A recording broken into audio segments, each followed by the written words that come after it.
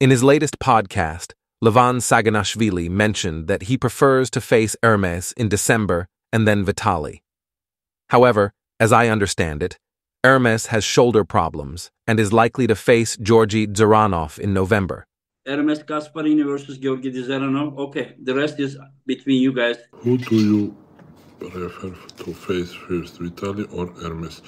I think Ermes, and after Vitaly. With Ermes, we have some history, and very good history. And I think for me,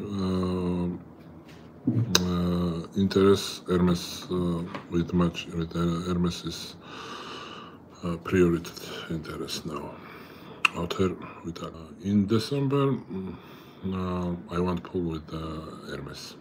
Before facing Vitaly, Levan thinks that the winner of the Kurdecha versus Jerry match should pull Vitaly. I think now Kurdecha and Jerry's match, and who will win? I think that guy must pull with Vitaly, and if Vitaly win or other guy Vitaly, I can pull with the winner.